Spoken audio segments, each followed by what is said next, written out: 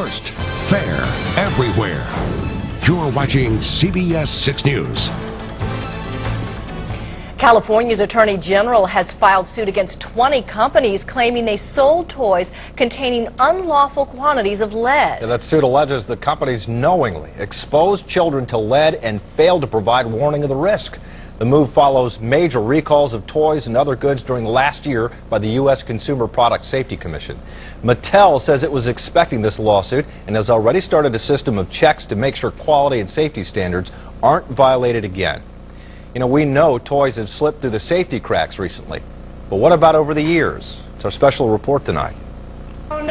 When she's not selling homes, real estate agent Carrie Burton likes to spend time in hers, playing with her kids. You know, we've heard so much about the toy recall, of course. But she's seen the reports about dangerous toys. Off the shelves.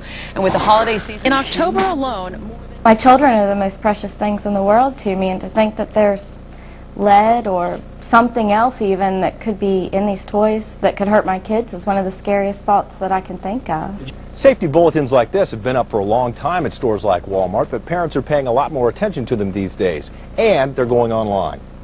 Carrie can find out if any toy she bought recently has been recalled, but what about toys she bought years ago? What about the toys you played with when you were a kid? We called the Consumer Product Safety Commission up the road in Washington, D.C. Right now they are overwhelmed with requests for lead testing. So we did one better. We came to the #1 accredited lab in the country right here in Richmond. We brought Schneider Labs a random collection of Carrie's old toys. Out of 15 toys, 4 metal cars test positive for small amounts of lead, the highest at just 24 parts per million.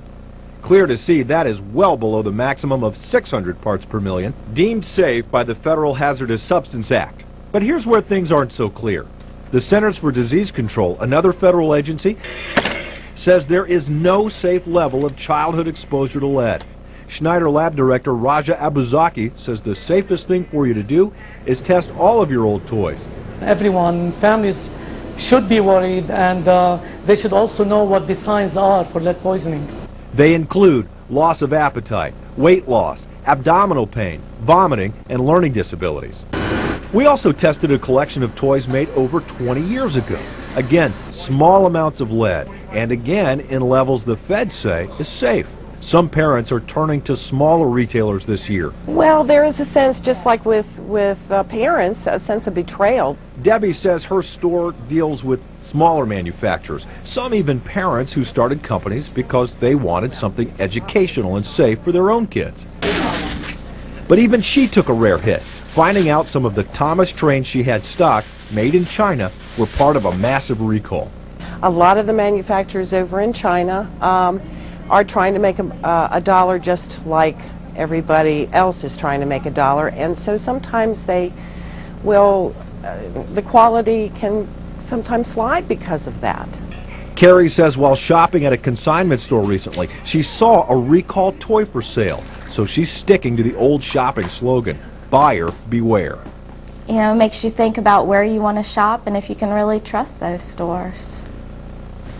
All right, these are just some of the toys that we tested here, and we want to stress there is no smoking gun here. These toys, all of them, according to most standards, are perfectly safe for your kids. But how can you be sure about your older toys?